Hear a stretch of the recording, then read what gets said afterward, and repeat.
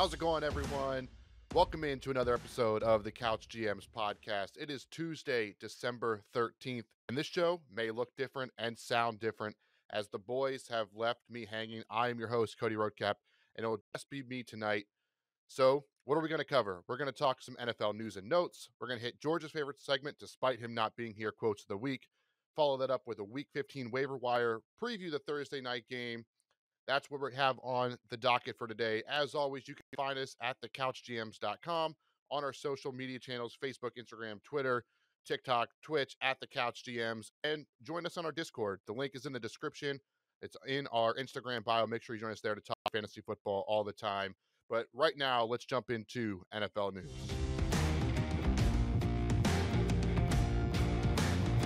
And kicking off the NFL news first, I have to say all our fantasy players out there that made the fantasy playoffs, this should be your first week unless you're on bye. Congrats. Congrats for making the playoffs. And if you didn't, still keep playing. Keep being competitive. Make your league fun. Play spoiler. Win the consolation bracket. Whatever it may be. Make sure you keep battling out all fantasy season. But this week, there's no college football, which means the NFL has jumped right in. And we have 3 games on Saturday. So you have a Thursday night matchup, then you have 3 games on Saturday. So we have football all weekend, but you need to be prepared and get your lineup set. We have the Colts at the Vikings this week, Ravens at the Browns, and the Dolphins at the Bills. So those are the 6 teams that will be playing on Saturday. So again, make sure you're checking your lineups, not playing anybody on Saturday or Thursday in your flex. Make it difficult on Saturday depending on how many Vikings and Bills and Browns and Ravens you have. But try to avoid playing players that don't play on Sunday or Monday in your flex spot just to give you a little bit of an advantage. We have some free agent news. A former wide receiver that wears number 13 has signed in Dallas. Not the guy you were probably thinking OBJ, but T.Y. Hilton, former Colts wide receiver, has joined the Dallas Cowboys. Does this mean they're out on Odell Beckham? Could be. I know there's been some reports around OBJ that he might not have been ready until the playoffs. He was just looking to, join a team to get acclimated and then be ready for the playoff run, maybe late uh, regular season, but he didn't fully understand the point of that. So it seems the Cowboys have gone in a different direction and are signing T.Y. Hilton. That doesn't mean you're going to rush out on your waiver wire and pick up T.Y. Hilton by any means. He didn't look like his former self when his last couple years in Indy. He'll be a nice complementary piece, but you weren't starting Noah Brown, who was a part of that offense. You debated each week if you even wanted to play Michael Gallup. So I don't think there's any reason for you to go out there and add T.Y. Hilton, barring some major injuries. So at least he's on the Cowboys. He's back into football, and maybe we'll see him make a play or two, catch a deep ball for old time 6 in the upcoming weeks. Staying in NFC East, I did have to throw this one on here. This has nothing to do with fantasy football, but since Tyler and George both are not here this week, I did have to talk a little Eagles Titans. The Eagles are signing former Titans punter Brett Kern. Now, if you miss ended up not really turning out to anything, but the Eagles punter got hurt on Sunday after attempting to dodge a block and pick up a ball and run for a first down. Play looked great. It didn't really count, but he unfortunately did get hurt. So the Eagles, they're adding more talent and they're getting, a top punter. It was a big deal when Brett Kern left the Titans. So the Eagles get another solid veteran, and the Eagles also brought in former safety Anthony Harris. So it really feels like Eagles are all in on this championship run, which also means I have to congratulate the Philadelphia Eagles on clinching the first playoff spot of the 2022 NFL season. Congrats to them. I know George is excited about that. I'm sure he wishes he was here to be able to rub it in our faces on how his team is the best in the league. But we'll have to wait for that on Thursday. And just like waiting on Thursday, there was a bunch of injuries that happened. Some big names, some uh, smaller guys that are still important to fantasy football. And we just don't have enough information on here. So I don't want to spend too much time speculating. We saw Debo Samuel, the severity of that one. We'll talk about in a little bit. Russell Wilson, he left with a concussion. Brock Purdy might be a little banged up. We saw some other guys leave with injury, but we'll have all that injury update for you on our show later this week. So make sure you check that out. That'll be out Friday morning as we go all over the Week 15 matchups. But until then, let's jump into quotes of the week.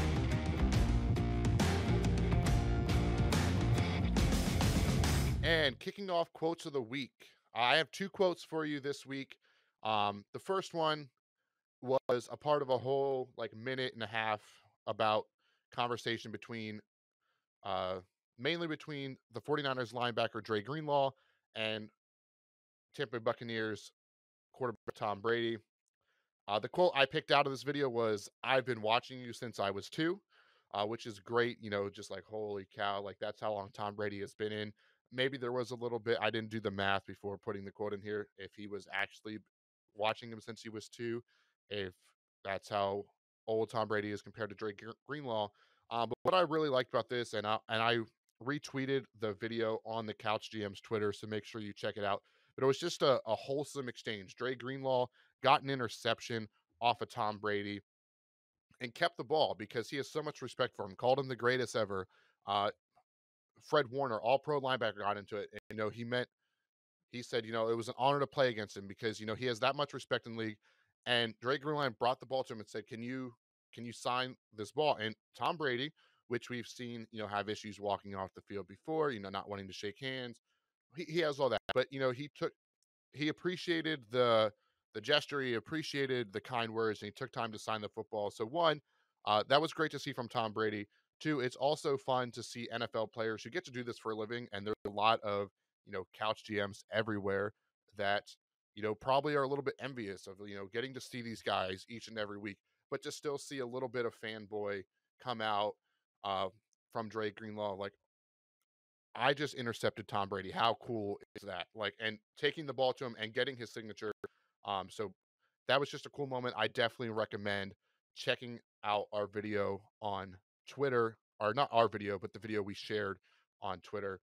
But speaking of Twitter, Garrett Wilson, Jets wide receiver, he's had a really strong rookie season, especially when it's a quarterback not named Zach Wilson out there. And if you were watching the Bills Jets game uh, early in the first half, there was a play where Garrett Wilson caught an out route. He took about a step, maybe a step and a half outside, and got popped or out of bounds. He was doing an out route to carry him out of bounds, and he got late. And it was pretty blatant. I know I was actually with Tyler and George. We were having a Christmas party, and we had Red Zone on. That play happened to be on, and I was like, I can't believe they didn't call a flag. Well, Garrett Wilson couldn't believe they didn't call a flag either, and he even went to Twitter. He took to Twitter, um, and had a quote in there that said, "A ref told him this ain't O State no more," referencing Ohio State, the college that Garrett Wilson went to. He said he hadn't got a call all season. Um, Very interesting. We've heard the rumors. I think Cam Newton a couple years ago was, back when he was a younger player in the league, we heard them say, "You're too young to get that call," referencing pass or roughing the passer. So it seems like it might not just be older quarterbacks. It might seem like these younger wide receivers don't get called to the same level. And the only thing that is frustrating about that is like your placement in the league, your status per se in the league shouldn't really affect how the game is being called. You know, the NFL is so much, trying to protect the integrity, and then you have refs. Apparently, like obviously, I'm taking Garrett Wilson's word that he put on Twitter, and I'll be honest, you shouldn't believe everything you read on the internet. But I'm going to trust Garrett Wilson on this, and refs shouldn't be saying this to players. Like they have to call the game fair. Some things are bang bang roughing the passer can be a very questionable call at times. Oftentimes it goes in favor of the quarterback. But when a player is getting hit out of bounds, I think that is uh, a little bit easier to call. Obviously replay does wonders. It does hurt it in a sense that everything looks uh, easier to tell when it's slowed down. But and I don't want them to start like reviewing penalties and stuff like that. I just wish we took away the nonsense of, you have to achieve a certain status, to get calls to go your way. That's not how the game should be played or officiated. Um, and I appreciate Garrett Wilson taking to Twitter to raise his concerns. Interesting to see how the league responds if he gets a fine for speaking out against the officials. We've seen that happen in the past. But that will wrap up quotes of the week this week. Um, Obviously, this is George's favorite segment, so I know he missed it. But what you guys really want to know is the Week 15 waiver wire.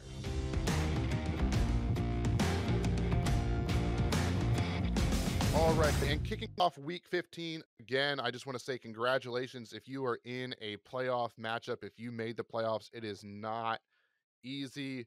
I have one game I'm waiting on a DeAndre Hopkins versus James Conner on the Monday night game as we're recording this. About 10 minutes before kickoff. So we'll see how that turns out if I make the playoffs in one of the leagues. But if you, by now, and if you're in, congratulations. And you got to figure it out. The good news is there's no bye weeks. Bye weeks are done. We get to, have each team play the rest of the way in the regular season. And then also, pro tip, if this isn't the first week of your playoffs and you go all the way to week 18, talk to your commissioner, find a new league. You don't want to be playing week 18 when, potentially Patrick Mahomes isn't playing or Jalen Hurts isn't playing because they've already locked up the first round bye. So make sure you get into a league that this is the first week of the fantasy playoffs, and some guys you might need to add or look to pick up. George has a great article over on the couchgms.com. I definitely recommend you checking that out, seeing who he put, reading the description of why he put, but I will cover quickly on some of the guys that he mentioned. Um, First off, uh, a lot of the first group of guys, they are over 50% owned, some higher. But it is definitely worth checking out if they are on your waiver wire, if they got cut for Mageddon and you can pick them up this week. Um, Baltimore running back J.K. Dobbins, he did come back this week. He got a touchdown. He didn't look to be 100%, but he played really well, and that's doesn't matter how you look as long as you're putting up points. So he did that. Um, we still don't know the status of Lamar Jackson. Tyler Huntley, he also got a little banged up in that game. So we'll have more on that on a later show. But J.K. Dobbins, check if he's out there. He's just under 60% owned, according to NFL.com. KC running back. This is George's favorite guy. He puts him on every week. Isaiah Pacheco, and I think it's worth noting that he has come on strong. He has been the guy. I know Jerick McKinnon did steal some thunder this week with some big touchdown plays, but Isaiah Pacheco seems to be the guy getting carries, getting the attempts in the run game. 73% owned, so a lot less leagues, but double check that he's out there. The Rams, Cam Akers, running back. Seems like he's finally got a hold on that job now that Darrell Henderson has now been cut from the Rams and he was waived over the weekend from the Jaguars as he's a now pending free agent. But Cam Akers, 63% owned, but he has a phenomenal matchup against the Green Bay Packers, who have given up a lot of points to fantasy running backs this year. We're just, they had a bye week this past week, so you might have forgot about them. But, that's 2 weeks removed from giving up over 350 rushing yards to the Philadelphia Eagles. So Cam Akers could be in play for a spot start this week if he is available, 63.7% owned. Now, another running back that has been getting more involved, especially as Leonard Fournette has been a little banged up, is Bay running back Rashad White, 65% owned. The Buccaneers offense is struggling, but this guy still deserves to be rostered and can start for you in a pinch. So double check your waiver wire and see if he is out there. Mr. Hat Trick, wide receiver for the Denver Broncos, Jerry Jeudy. He caught 3 touchdowns this week. He's had a really up and down season, and mostly the down has been due to injury. He hasn't been able to play. But when he's been on the field, he's been productive. And we saw it again on Sunday, whether it was Russell Wilson then left, it was Brett Rippin. He caught 3 touchdowns. Now he is the highest of the guys to make sure you check at 78.7%. But that means to our listeners out there, there is 20 over 20% of leagues that he is available. And if he is available, go pick him up. It makes sense. He puts up points when he's out there, and hopefully he has got over the injury bug for this season. And then the last guy on Georgia's list to make sure you want to check out if they're already owned at 58.4% is rookie wide receiver George Pickens.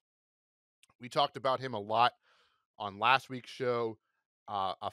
Fringe flex guy. Some weeks he has a lot of targets and catches. Some weeks he disappears. But he's seeming to become the number one target for Kenny Pickett. The Pickett to Pickens thing we heard off season is becoming real. So at 58.4%, if he's out there, he should probably be ahead of most of these guys on the rest of our list. Um, Need a quarterback this week. Uh, Brock Purdy, he gets to play Seattle on a short week, but he has looked really good. Now he is dealing with an oblique injury, um, so that could be something that could be concerning, and it would be tough to know. But the good thing about Brock Purdy is you'll know Thursday if he's going to play, and if you're in a pinch against the Seattle Seahawks, who have given up some points, and he's a full go, I think he's a possible flex option, or not a flex, but a possible option for a stream quarterback candidate. He's under 5% owned. He had 3 touchdown passes this past Sunday. And maybe you don't want him for this week because it's the Seattle and it's on a short week. Then he gets the Washington Commanders the following week on 10 days rest. He should be healthy by then. So Brock Purdy is a good waiver wire article. And we're going to talk about this a little bit too, is, you're in the fantasy playoffs right now. We're not worried about buys as much. So depth is a lot more important. But it could also be you can cut some of the lower end pieces on your roster and get ahead to, week 16, week 17. Like, especially when we're talking defenses, tight end, if there's a really good quarterback that you want to talk about, for instance, Jared Goff. He's not on George's list. He's on a guy I wanted to mention. He is 47% owned, so he's very close to that threshold. Now he does have to play the New York Jets, who are a top 10 team against quarterbacks. Um, I still think it's a solid play this week, Jared Goff. He's had over 20 points in the last 2 weeks, 17 plus points the week prior versus the Bills. And the Lions are 5-1 in their last 6 games. The Lions are balling out right now, and a big part of that is the way Jared Goff is playing. So I think, the Bills technically are a better defense in terms of fantasy quarterbacks. He still put up 17 points. You could play him this week, but maybe you're scared of that Jets secondary because they're elite and you're worried about this game coming off a big divisional matchup. Maybe they, have a little fall off and kind of don't play up to their potential. He gets Carolina. I know Carolina had the big win against Seattle this past week, but he gets Carolina in week 16. So that's another good matchup. So that's what I'm saying. You can work ahead now that we don't have to worry about buys. You're kind of looking at buy, like how you would play for buys. All right, which guy would have a good matchup when my top player has a buy? Well, now when you're looking at the quarterbacks, the tight ends, the defenses, those top streaming options or top streaming positions, I should say. Okay, Jared Goff. He has the Jets. It's a tough matchup. Then he has the Panthers and the Bears. Those are solid matchups to round out the fantasy playoffs. So look at Jared Goff as more than just a this week guy. But back to George's list, I do want to hit on the guy that I was not expecting to have another good week, especially in a tough matchup against the Bills. But that is New York Jets rookie running back Zonovan Bam Knight. Now he's 40% owned already. He is picking up steam, but that is now his third straight 10 plus point performance. But Michael Carter also fumbled when he was in there. So Michael Carter was back, and Bam has seemed to be the top guy. And, this goes back to this past offseason. We saw Michael Carter had a really good season last year, and they still thought that he needed a counterpart, and they brought in Brees Hall. And there was weeks that both Michael Carter and both Brees Hall were productive together, and then Brees Hall started to carry away. Now, I'm not saying Zonovan or Bam is on the same level as Brees Hall. He wasn't a second-round pick like Knight was, but he is, stepped into that Brees Hall role per se, and he is getting the opportunities and he's making the most of it. So I really like adding Bam Knight if he's available. I have him in a couple leagues that I'm already in. But at 40% owned, that's 60% of the leagues that he is, still available. And the Jets, I just talked about with Jared Goff, they get the Lions and that defense. So should be a great week for Bam Knight. If you need to chase some points, or you think if you're not haven't been on the Isaiah Pacheco game, another running back, Jerick McKinnon, he had a couple big plays. He scored some points, but the reason he's on this list is the Seattle Seahawks are currently ranked 31st against fantasy running backs. So if you think you can catch lightning in a bottle, Jerick McKinnon is a solid waiver wire option. Um, this is not a long-term play like I've been talking about. This is more of like if you need a guy this week, if you have an injury concern, maybe you have a Kenneth Walker and he might not go on Thursday. We'll talk about that in a little bit. And so now you're panicking and trying to pivot to a running back. Jerick McKinnon might be that guy. Moving on to some wide receivers. George again has Donovan Peoples-Jones on his list. I'm not gonna. For me personally, I'm still concerned about how bad the offense has looked with Deshaun Watson. Like I joked around this past weekend with Tyler and George, like when do they bench him to go back to Jacoby Brissett to save his season? And honestly, at the way Watson has played, I think the Browns have one touchdown on offense over the last two games with Deshaun Watson under center. Now, Peoples Jones, he did see 12 targets, caught 8 balls, so that's that is high volume. So that's why you would consider it, and you have to think eventually Deshaun Watson turns it around. They get it going. There's still Amari Cooper there, so he'll never be the true number one. They'll go back and forth a little bit, but I could see if you're in a pinch and the Browns, they do have the Ravens this week, who have given up a decent amount of points through the past. Donovan Peoples-Jones, 37.6% owned. Not a bad option out there if you need it. This one, when I saw it on George's list, I was shocked because I had to really look into this one. Um, that is wide receiver Isaiah Hodgins. Now, if you are listening to this podcast and you just went, "Who?"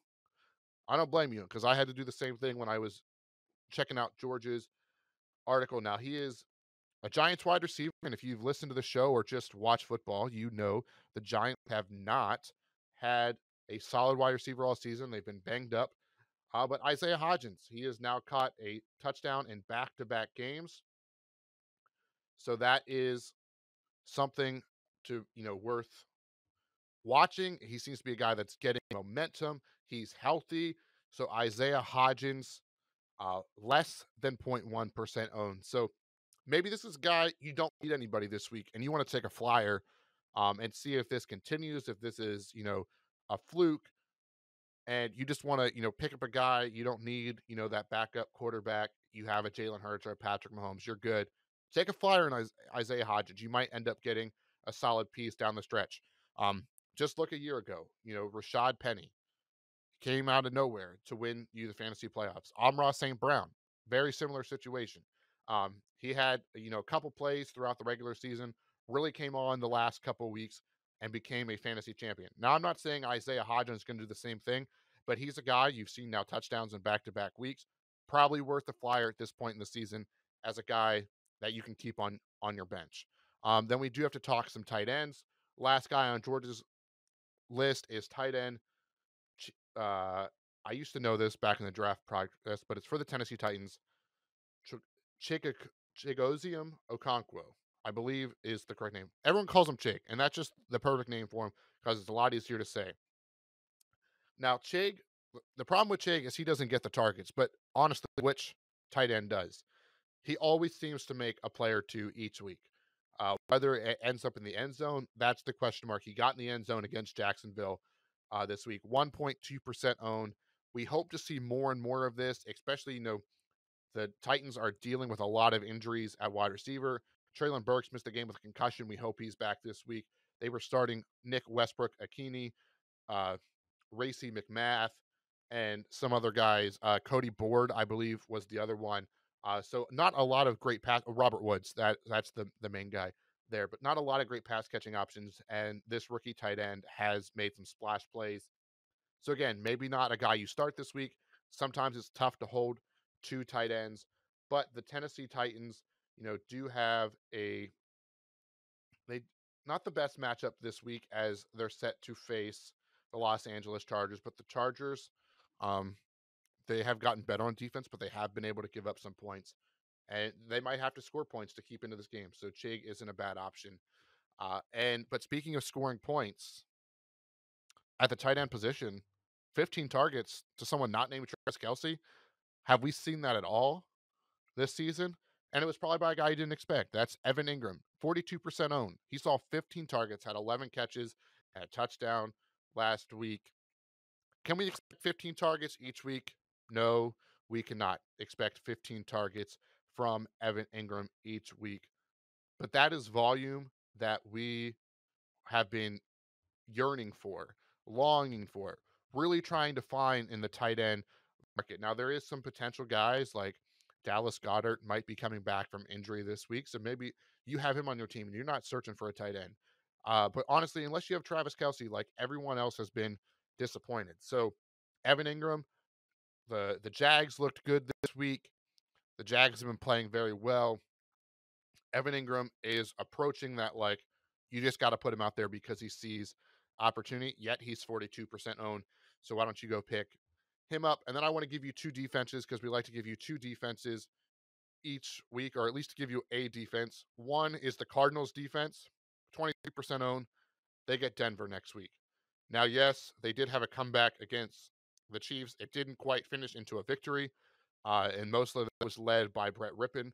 So maybe you like this less or more if Russ plays or doesn't play. But like I mentioned, Russ is in concussion protocol. We'll see how he progresses throughout the week. But the Cardinals against an already bad Denver's offense, now getting a potential backup quarterback, seems like a solid stream option if you're looking for a streaming defense this week. And to wrap up this segment as some waiver wires or some of our favorite waiver wires, like I mentioned, sometimes it's important to look ahead because you already have the guys you're going to start. You made the playoffs. You know which guys you're going to play. The Titans DST. Yes, they just had a rough game against Jacksonville. That's divisional. We talk about all the time. Divisional games are crazy. They get the Chargers this week. Chargers look really good on Sunday night. You're probably not going to play them, but they're only 35% owned, and they have the Houston Texans in Week 16. The Houston Texans haven't been able to stop Derrick Henry since Derrick Henry entered the league. He's had like 3 of his last 4 games, if not 3 straight 200-yard rushing games against them. The Houston Texans won't be able to put up a ton of points. So that's like a kind of matchup that is perfect to look ahead. Whether, if you have a bye this week and waivers aren't as important because you're chilling at home, just watching football and enjoying it for the fun of it. Or, if you like your matchup or you really want to, uh, get ahead of your opponents, go ahead and pick up the Titans defense for their week 16 matchup. It's always tough. It's hard to look ahead, especially in the fantasy playoffs. You're worried about being in the moment, in the now. Uh, Remember, I will give this PSA. Fantasy football is about having fun. I talk about this all the time, especially with Tyler and George, who were in multiple leagues. I'm in 6, George is in 8, Tyler's in 10. I think that's how many leagues we're playing in this year. And we talk about the balance that comes with fantasy football and making sure we're still enjoying football because we love football. We love playing fantasy football. All of us want to win, but we have to have fun doing it. So, uh, live in the moment, enjoy it, take it in. Don't feel like you can't look ahead and pick up guys for week 16 because you have to win the moment. At the end of the day, we can't control what happens. We can give you all the analytics in the world. We can give you all our gut I can't even say the word inclinations. There we go. I finally got it out. All our inclinations that we think that we might have, all the guys that we like this week. But at the end of the day, the NFL players don't care about our fantasy leagues. We can't control what actually happens. So you can 100% look ahead. It's not like you're actually playing the game and have to take each opponent one by one. The best chance to win is to get an edge up on your opponent, and looking ahead is a great way to do that. As always, you can reach out to us on any of our social media platforms or hit us up in the Discord chat link in the description below and ask the waiver wire questions. Maybe you're curious on how much fab you should spend. We're in the playoffs. Spend your fab dollars. It's not like it doesn't carry over to next year.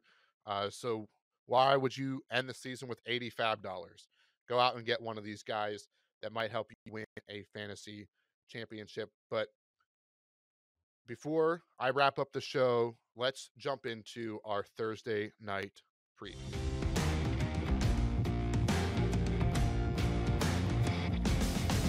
And this Thursday night, we have a divisional matchup, and this could be a very big game as the Seattle Seahawks are coming off a tough loss to the Carolina Panthers, and they're hosting division rival San Francisco 49ers, who are banged up.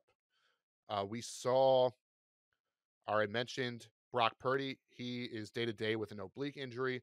We're hoping he can go this week for sure. We're hoping Brock Purdy can go. The big news coming out of this, though, is Deebo Samuel. Now, if you were watching that game live, like I've mentioned a few times in this episode, I was with Tyler and George. We watched that play and we thought Deebo Samuel was done for the year. And we thought, not the 49ers, another tough blow for them. They got some good news. They believe it's just an MCL sprain. He avoided the high ankle sprain. He's not going to play this week. Unfortunately, he might not play the rest of the fantasy playoffs. That is the tough part about injuries at this moment. Multiple week injuries at this point pretty much take him out of the fantasy playoffs. But don't hear what I'm not saying. You're going to hold on to Deebo Samuel. You're not going to cut him. Maybe he does play in 2 weeks in your fantasy championship. The last thing you want to do is be in your championship game and then have to go up against Deebo Samuel because you cut him thinking he was done for the season. He's not done for the season. They're expecting him back in the regular season. So that is good news, but that does not help you this week. The other injury news, Seattle Seahawks running back Kenneth Walker. Very good running back, been solid after he came back from injury. Didn't play last week. There was no official practice this week or on Monday by the time we're recording this. It was a guesstimation, but their estimation of Walker's status would be limited. So that's a good sign. It wasn't a DNP. He would have been limited if there was a practice. Obviously, by not having a practice, it's hard to really gauge. The good thing is on Thursday. And if Kenneth Walker goes, it's going to be a very tricky situation. And I would love if Tyler and George were here to break this down with me because the Seattle Seahawks have been really good with Kenneth Walker. He's been, a top fantasy running back. And I have a hard time saying bench Kenneth Walker, but I do have to give a shout out that the 49ers defense is elite. So Kenneth Walker coming back from an injury might not be the best play. For example, it might be better to take the flyer on waiver wire edition Zonovan Knight than Kenneth Walker. I know that is very tough, and it's very hard to make those bold moves, especially for a guy like Kenneth Walker, who probably carried you to a fantasy playoff. So unfortunately, his injury is very concerning, and it's not the best matchup this week. But you might also be in the situation that, there's just no one else there that you want to play, and you have to roll with your guys. And I talked about it last week. Sometimes it's best to go out swinging with your guys, the guys that got you there, than trying to get too cute and chasing the points of Jerick McKinnon, or trying to catch fire with uh, another running back, or playing Kareem Hunt against the Ravens, playing a backup like that, or chasing points with AJ Dillon this week against the Rams. Like, you're probably going to run a roll with Kenneth Walker this week, unless you have maybe you were fortunate enough and not have to deal with the injuries, and he's been kind of your flex play because you got him late because he was a rookie in your draft and you have some other options. So Kenneth Walker isn't a must start this week, but he's a probable start as he has been a top fantasy running back option this season when he's been out on the field. And I said, divisional games get wild. We saw the Broncos make a comeback, the Jags dominate the Titans. So this is divisional. It should be fun. I don't know if it'll be as fun as last week. Shout out to Baker Mayfield, his 36-hour time with the Rams, and led a comeback in the final, 2 minutes of the game. That was pretty impressive. Circling back to the Brock Purdy injury, I did just want to mention if Brock Purdy wouldn't go, the only current quarterback on the 49ers depth chart is long-term journeyman backup Josh Johnson. So at least he does have NFL experience. He's been around for quite a few years, bounced around. I believe it's 15 teams now. So he's been around the league. Um, and I do think whether Purdy goes or Johnson goes does change your opinion. I do think Ayuk is in your lineup this week, especially with no Debo Samuel. I think Ayuk is safe to be in your lineup, but uh, I don't actually no. I don't think I'm chasing a John Jennings or that's not the name, um, a Ray McLeod or a Jawan Jennings. Jawan, that's how the proper pronunciation. I'm not chasing any of those guys with Debo out, despite the quarterback um, there. And then speaking of wide receivers, back to the Seattle Seahawks side, I do have to talk about Tyler Lockett. Now he has 6 touchdowns in 6 straight games. Can he make it 7? That'd be super impressive if he does. And he might not even need to have a touchdown to have a solid fantasy day. He seems to be the number one target option for Geno Smith, but that doesn't rule out DK Metcalf.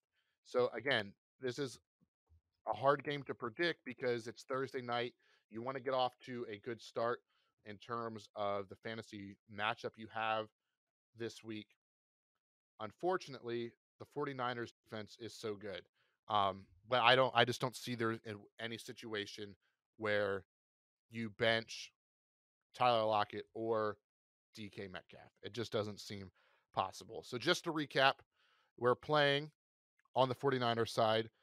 Brock Purdy is a deeper, 2 quarterback league, 16 team, 14 team, or just really desperate and everybody's hogging a backup quarterback and either guy and he goes, I think you can play him. He's looked really good. Geno Smith.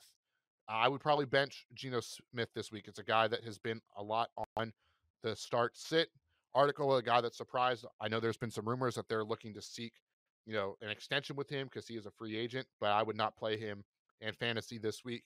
Running back wise, Christian McCaffrey is a no-brainer. Daily fantasy, if you need a cheap option at running back, a Jordan Mason might not be a bad idea as, you know, he is, and when I say daily fantasy, most of the time you're just playing Thursday night, so you probably won't throw him in there. But Debo Samuel took some snaps at running back. Maybe they're going to turn that to Jordan Mason now and get him a couple more opportunities. So not a bad option if you're into like a Thursday night, DraftKings matchup. Not a sponsor, but Jordan Mason, not in your regular lineup, but if you want to take a flyer in DFS, not a bad option. Kenneth Walker, probably too good to play if he goes. Make sure you're checking out on Twitter, following along with us at the Couch GMs. We'll let you know if he's good to go come Thursday. Wide receiver wise, Brandon Ayuk for the 49ers, Tyler Lockett, and DK Metcalf for the Seattle Seahawks. George Kittle, he's still in your lineup despite his disappointment. You're going to take it with him, and he's another guy that could see an increase of opportunities now that Debo Samuel won't be playing. No tight end for the Seattle Seahawks. Not throwing out Noah Fant, not chasing those points from 2 weeks ago. As much as I love Will Dissly, I'm not throwing him in your lineup. And that wraps it up. You could probably still play the 49ers defense if you've been rolling with them all season. I know the Seahawks have put up some points, but they did not look the best on Sunday, and they have a short week to turn it around. So that'll wrap up the Thursday night preview. I hope you enjoyed this unique episode where it was just myself.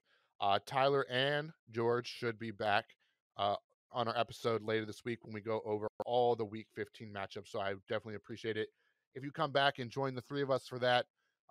Let us know if you have any questions. Again, congrats on making your fantasy playoffs. And if you didn't make the fantasy playoffs, still go out there and have fun with fantasy football. It helps keep you engaged.